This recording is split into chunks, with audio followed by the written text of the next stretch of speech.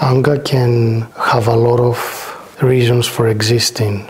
For example, there are people that they grew up in a certain way and they were insecurities when they were growing up, and then they were full of anger. Not because they are angry people, but because they had to have a dominant approach and presence in their environment to be able to survive, to keep their head above water. So they had to show that they are there. And the only way to do this was by reacting. Some people, they might be angry because life took things from them and they can't understand it. These are issues that they exist within a person's soul, and this person needs to cure himself through God, through his spiritual father. If you go through God, God can heal your soul, and then you understand that there is no reason to be upset.